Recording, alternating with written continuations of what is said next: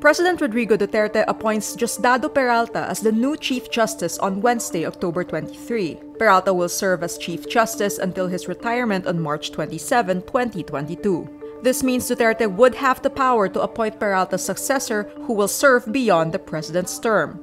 During the Judicial and Bar Council interview of potential candidates on October 2, a teary-eyed Peralta said he deserved to be Chief Justice. Sometimes sentimental ako eh. I'm sentimental, no? If I remember what I have experienced since I started working here, I hirap eh. And I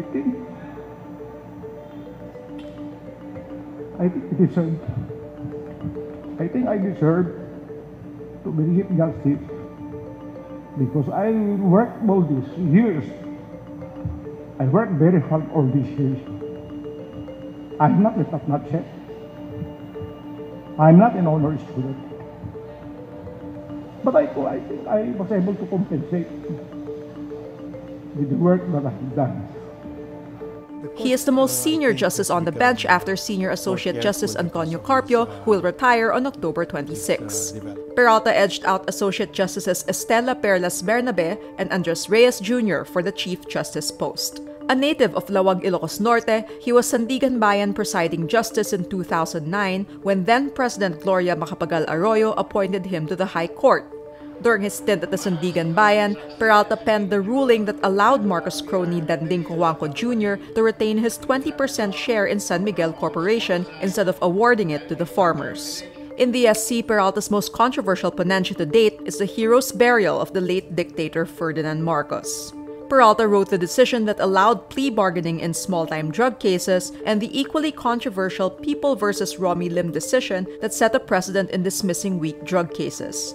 Peralta never voted against President Duterte in cases that directly impacted his administration, like martial law in Mindanao and the co-warranto ouster of Maria Lourdes Sereno.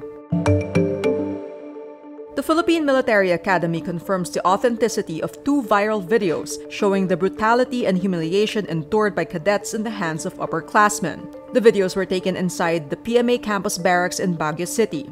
One video recorded in February 2018 shows two plebes forced to do squat thrusts in a room with two upperclassmen. An upperclassman started mauling one of the plebes, punching and kicking him. He also tried to strangle the plebe.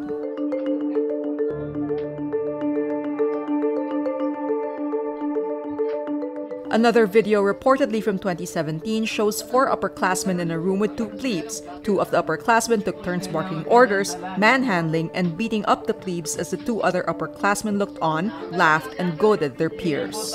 One upperclassman kept slapping and hitting one of the plebes with his elbow. He used his combat helmet to repeatedly hit the hand of one plebe and the backside of another.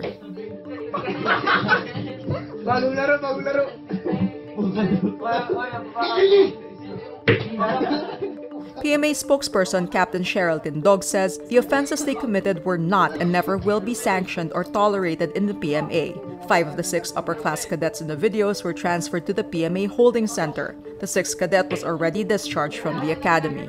The two videos surfaced weeks after Cadet Darwin Dormitorio died of injuries from hazing and torture on September 18. To monitor cadets, PMA Commandant Brigadier General Romeo Bronner Jr. says they will install CCTV cameras and blind spots in the barracks. This will not include shower stalls and rooms of cadets, where the hazing of Dormitorio and the plebes in the video took place. Doctors advised President Rodrigo Duterte to rest and take medicines for muscle spasms during a checkup. Unbearable back pain forced him to cut short a trip to Japan for the enthronement of Emperor Naruhito. Duterte's trusted aide, Senator Bongo, says the consultation shows Duterte only suffered from, quote, purely muscle spasms and no other serious condition. Duterte underwent an MRI scan and was given pain relievers. Go says the president is not required to go on total bed rest but was advised to avoid standing up. Presidential spokesman Salvador Panelo promised to issue a medical bulletin on the president's health, but no results were released as of Wednesday evening. Beijing plans to remove Hong Kong Chief Executive Carrie Lam after nearly 5 months of pro-democracy unrest. The Financial Times reports Wednesday, October 23, the pro-Beijing leader continues to face sustained criticism from protesters in the semi-autonomous city. So far, the Chinese central government has given its support to Lam, calling the demonstrators rioters and condemning the violence. But according to the report, Beijing is planning to replace Lam with an interim chief executive. Lam's office says it would not comment on speculation. Lam earlier refused to grant any major concessions to protesters and even invoked a colonial-era emergency law to ban face masks in protests. She was heckled by opposition lawmakers when she tried to deliver a State of the Union-style speech. The feud between the Barrettos sisters Gretchen, Marjorie, and Claudine trends again on social media after Marjorie gave an interview on Tuesday, October 22. The interview looked back on the siblings' clash during the wake of their father, Miguel. Filipinos online react to the revelations, sending Marjorie's name to the top of the trending list. Marjorie talked about President Rodrigo Duterte's visit to their father's wake and how the president tried to convince the siblings to reconcile. Marjorie said she refused because she could see Gretchen's insincerity. Claudine, their younger sister, who has recently taken Gretchen's side, shouted at Marjorie, "You're unbelievable. How dare you?" Marjorie also denied Gretchen's allegations their father's death was triggered by Marjorie's actions. She also claimed Gretchen didn't watch over their father while he was in the hospital. Following the interview, Gretchen rebuts her sister's statements on Instagram. Gretchen posts, "You are radiating with so much anger and envy and highly paranoid." Gretchen says she was not allowed to go to the hospital because of tensions with Marjorie and Caloocan ex-mayor Recom Echeverry.